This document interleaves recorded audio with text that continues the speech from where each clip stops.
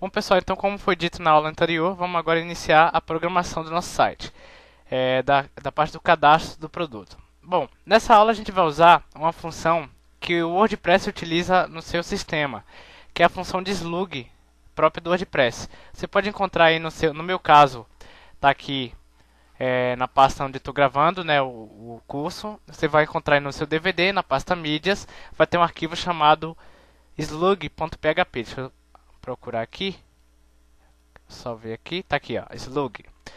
Se você for reparar, é uma função gigante, mas essa função eu uso no WordPress, no WordPress não, eu uso no DOS Master. Eu peguei ela para usar no DOS Master. Ela remove os acentos, ela transforma em UTF-8 ou codifica. Então ela usa 4 funções. Ela codifica ou decodifica em UTF-8, transforma os acentos, tudo em minúsculo, e ainda faz o slug por final aqui para você. Você só precisa usar esta função aqui, ó, a função slug, que ela faz o resto. Então eu quero que você pegue esse arquivo, vou até fechar aqui, vá lá na sua pasta, copie esse slug.php, pode fechar, vai lá nos seus arquivos. Eu vou colar aqui, ó, dentro de inc painel. Então cola aqui dentro. Aqui a gente agora vai usar ela, só que não exatamente agora. Vamos começar então a programar. Quando a gente for usar, a gente vai usar ela aqui. Então, isso aqui foi outra coisa, isso aqui também. Então, CAD produtos. Vamos iniciar aqui, ação cadastrar. Então vamos lá. Antes aqui da div dos erros, PHP, fechei PHP. Se existir o post ação e esse post ação for igual a cadastrar, end if, ponto e vírgula. Olha pessoal, eu vou fazer o seguinte, a gente criou uma função lá no início, no curso, deixa eu até encontrar aqui, tá em classes, tá em site.class. Aqui a gente criou uma função para inserir os dados que a gente pode estar usando ela. Só que é o seguinte, deixa eu ver, a slug, deixa eu só ver aqui, ó, slug não, ele retorna falso ou retorna true se ele conseguir cadastrar. Nesse caso, self com prepare, execute, retorne true. Então, beleza, vai ser ela mesmo. Então, o que é que eu vou fazer? Eu vou usar essa função, a gente vai cadastrar os dados referente aqui no banco de dados, né? E quando terminar de cadastrar o produto, a gente vai recuperar pela classe do PDO o último ID inserido e vai armazenar numa session. Então, o que é que eu vou fazer? Deixa eu só analisar aqui. Vou abrir o admin, painel, o inc header, para ver se eu já incluí aqui. Então eu tenho, deixa eu ver se eu incluí a classe site, class, então só preciso instanciar, já está até aqui, ó, class site, então já está instanciado. Então site, eu acesso o inserir, requer a tabela e os dados. Então tá beleza, vou vir aqui em CAD produtos, o que é que eu vou fazer? Eu vou recuperar primeiro os dados. Então, a imagem vai ser igual a files que vier do campo img underline padrão. Eu vou até chamar assim, ó, img underline padrão vai ser igual a files img padrão. Depois, o título, variável título vai ser igual a strip tags no filter input post no campo de título. Beleza. Deixa eu abrir aqui fora aqui dos arquivos e iniciei aqui na pasta na raiz do site. Deixa eu ver se eu tenho aqui o não tá aqui não. Enfim, input post, deixa aí. Bom, vamos continuar aqui então. CAD produtos. Então eu tenho aqui, recuperei o título. Depois vem a categoria e a subcategoria. Isso aqui eu vou fazer, vou até recuperar. Vai ser o seguinte, ó. Então, categoria e subcategoria. Eu vou recuperar então o slug da categoria, não é isso? E o slug da subcategoria. Então, categoria vai ser igual ao... Nesse caso não precisa pegar com strip tags, então post categoria, ponto e vírgula, variável subcategoria vai ser igual ao post que vier da subcategoria. Nesse caso está correspondendo aqui aos selects. Isso aqui a gente vai fazer dinâmico com jQuery, vocês já vão ver também. Depois, eu vou até ver aqui pelo screen. Então, categoria, subcategoria, valor anterior, valor atual. Então, val underline anterior vai ser igual a... Nesse caso só vai aceitar números, então post também, post. Vamos ver aqui qual que é o campo. Val anterior e val atual. Então, val anterior. Vou copiar essa variável. Valor atual. Salvei, vai pegar o post val atual. Depois disso, deixa eu ver, aí vem a descrição. Deixa eu ver. Val anterior, val atual, descrição. Então, descrição vai ser igual a HTML entities, abre fecha parênteses, ponto e vírgula, no post descrição, vírgula ent, underline quotes. Então ele vai transformar em entidades HTML o post descrição. Porque aí quando eu enviar para o banco de dados não vai dar SQL injection e eu posso exibir aqui nos dados do produto formatado certinho. Depois o peso e a quantidade que está aqui em peso e QTD estoque. Deixa eu até copiar esse QTD estoque. Variável peso vai ser igual a strip tags filter input input post é o peso e o QTD estoque vai ser igual a mesma coisa, strip tags filter input input post QTD estoque. Depois eu vou criar aqui o slug abaixo do título. Eu vou fazer o seguinte, ó. Eu vou, se existir, eu vou fazer o seguinte, eu vou incluir uma vez da pasta. Bom, aqui nesse caso eu tô na index, tá ok? Tô na index do painel. Então, eu vou incluir, sendo que eu tô na index, ó, vou vir aqui, ó, painel, tô na index, eu vou incluir de INC o arquivo slug.php. Então, eu vou vir aqui slug.php. Ou você pode fazer assim, ó. Copia daqui e já inclui aqui. Dessa forma você não precisa ficar toda hora dando include. Aí fica seu critério. Eu vou colocar direto aqui no header, porque eu não preciso carregar. Deixa eu ver. Eu vou colocar lá porque aí não carrega código sem precisar, né? Então vou colocar aqui mesmo. Fica melhor. Então, inclui. Aí, aqui dentro da base do título, eu vou instanciar uma variável slug. Ela vai ser igual a slug no título. Então, você vê que fácil para criar o slug, ó. Com aquela função, ó, vou abrir de novo só para vocês entenderem aqui, ó, INC slug. Então, ó, tem todas essas funções aqui, só que no final você vai usar só essa. Essa chama faz o preg replace aqui, chama a função sims o tf8 e o tf8 url encode, chama todas elas, dá o tree e retorna o título já com slug, como slug, ok? Só para vocês entenderem, antes de eu fazer o cadastro aqui do produto, eu vou dar um echo título normal, ponto e vírgula, dois pontos, espaço, concatenado com a variável título. Depois eu vou concatenar com br, vou copiar esse echo e eu vou colocar assim, ó, título slug. Eu vou dar um echo na variável slug. Para vocês verem o que é que ele faz, ó.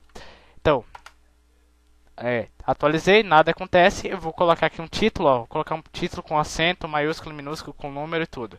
Então vai ser o seguinte. Post de... Vou colocar com acento, ó. E maiúsculo. Exemplo para o site 3. Eu coloquei lá um como se chama? Um número no final também. Ele mantém o número, mas só para vocês verem também. Tem umas funções que eles retiram, então, ó. Próximo passo. Opa, ele deu um erro aqui, ó. Está dizendo que deu erro na linha 4 no card produtos linha 4 e depois card produtos linha 7. Vamos ver aqui. Linha 7 ele chama pelo slug. Ah, tá. É porque não está incluído. Então vai ser o que, ó? Dentro de NC, que eu esqueci, né? Barra o slug. Eu errei aqui, era dentro da pasta NC. Então novamente F5, continuar. Ó, título normal. Post de exemplo para o site 3. Aqui ele pegou e transformou tudo em minúsculo. Post, traço de, traço exemplo para, traço outro, traço site, traço 3. Ok? Então aqui tá beleza. A gente também vai fazer o seguinte. Eu vou verificar no banco de dados, antes de terminar de cadastrar o produto, se existe um produto com o mesmo slug que foi criado. Se existir, eu vou fazer uma contagem da quantidade de slugs iguais e eu vou adicionar o número que retornou no fim da string. Então vai ser o seguinte. Ó. Então, deixa eu ver aqui. Variável verificar underline slug vai ser igual a, eu vou acessar a classe bd, método com, prepare do PDO. Então, select slug from loja underline produtos where, no caso eu vou fazer assim, ó, select id, tá? From loja underline produtos where slug for igual a interrogação. Verificar underline slug vai executar. Então, como parâmetro ele pede slug. Então, vou passar a variável no array, né? A variável slug. Então, se ele encontrar, ó, variável qtd slugs, não, vai ser assim, ó. Se verificar slug row count for maior que 0, então a variável slug vai concatenar, concatena igual a slug, concatena com a quantidade. Então, verificar underline slug row count. Então, no fim do slug, ele vai colocar o número. Dessa forma, não vai ter nunca slug igual, ele só concatena. Ele verifica se encontrou e concatena. E aqui abaixo eu vou fazer a inserção. Então, vamos lá. Eu vou abrir aqui meu banco de dados para eu olhar os campos. Então, loja curso, loja produtos, IMG padrão, título, slug, categoria. Bom, para a gente poder cadastrar, eu vou precisar aí da função para enviar a imagem, que eu vou fazer uma imagem aí redimensionada. E vou precisar aqui da função com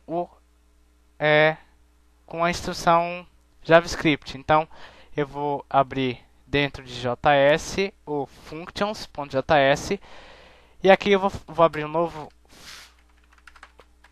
function. Vai ser o seguinte, eu vou selecionar, ó, o select que tiver o name igual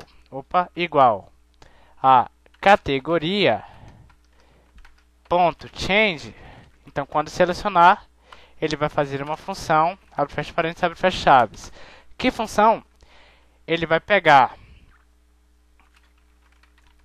o select name igual categoria ponto value no caso. Não, aqui tá errado, ó. Aqui é select name subcategoria. Eu vou fazer o seguinte, eu vou colocar um HTML, abre fecha aspas duplas, option value em branco, selected igual select, vou colocar dentro de aspas simples que fica melhor. Então aspas simples, selected igual selected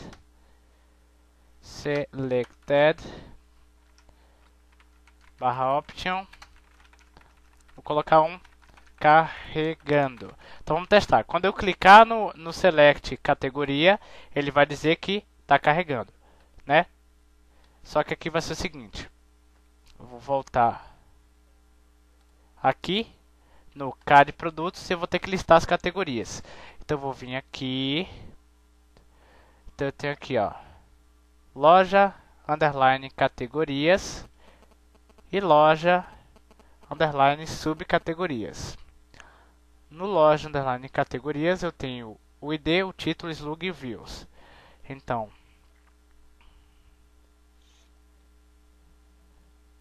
eu vou fazer assim. Eu vou passar o slug, vou selecionar da tabela de categorias o ID da categoria cujo slug for igual ao que ele passar e retorno as subcategorias referente à categoria que tem aquele ID. Para mim não precisar de refazer o banco de dados. Então vai ser assim, ó. ID, título, slug, views. Então vamos lá. Aqui na categorias, deixa eu ver se eu encontro, tá aqui.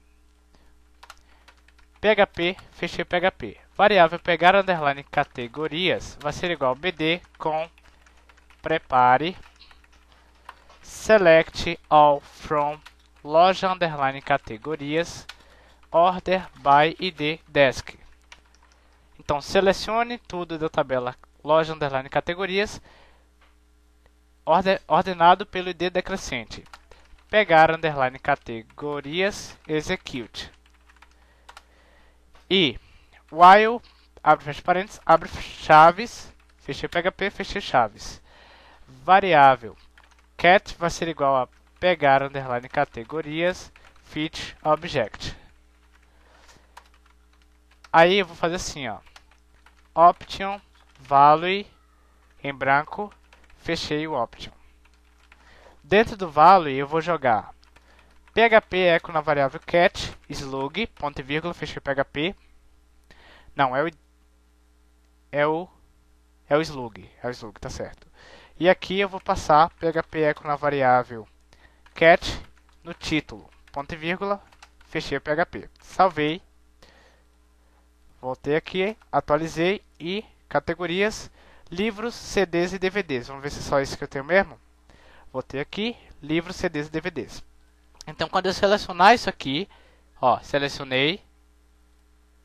Bom, ele não jogou ali, ó, na subcategoria. Deixa eu ver se está certo aqui. Subcategoria, vou vir aqui no Functions.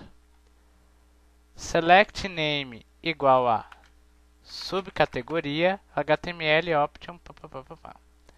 Atualizei. Então, selecionei um. Ele não está pegando. Ó, para ver se vai dar certo, eu vou fazer o seguinte, pessoal. Eu vou abrir aqui um s document.read, abre fecha parênteses, function, abre fecha parênteses, abre fecha chaves. E dentro aqui do document read, eu vou jogar esse código. Eu vou apagar esse function aqui. Então, select name igual categoria.change function, ponto e vírgula, ele vai colocar no select name subcategoria um HTML com option value em branco, selected igual selected, carregando reticências. Salvei, vamos ver se agora pega. Atualizei a página, vou até dar um F5. Ó, cadastrar produtos, F5. Selecionei livros, carregando. Agora sim. Então com o document read ele pega. Então, depois de colocar o carregando, eu vou mandar um push. Vou fazer assim, ó, vou criar um arquivo que ele vai ficar na raiz aqui do painel.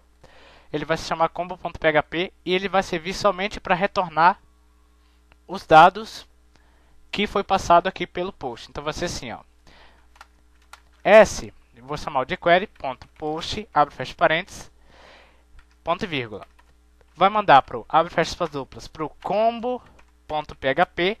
Ó, nesse caso, vocês têm que levar em conta que eu estou na index. Então eu vou mandar para um arquivo chamado de combo.php, que vai ficar aqui na raiz, e ele vai retornar para a página o valor. Então, para o combo.php, vírgula, vai ser o que? Categoria, dois pontos, eu vou passar this, eu estou acessando isto, que nesse caso corresponde à seleção no categoria.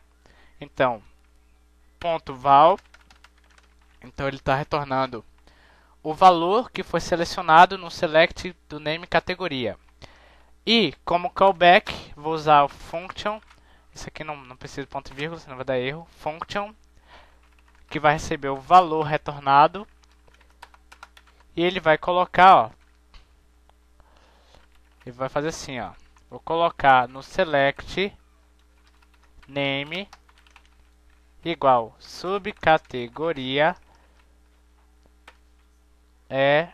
eu vou fazer assim, vou colocar um HTML contendo valor, tá ok?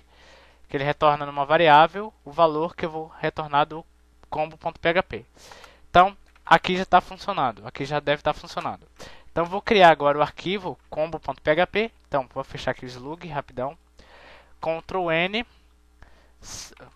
digitar qualquer coisa e salvar como combo.php fora do JS, dentro de painel, chamado de combo.php. Aqui, a primeira coisa que eu vou ter que fazer é incluir os arquivos, que são...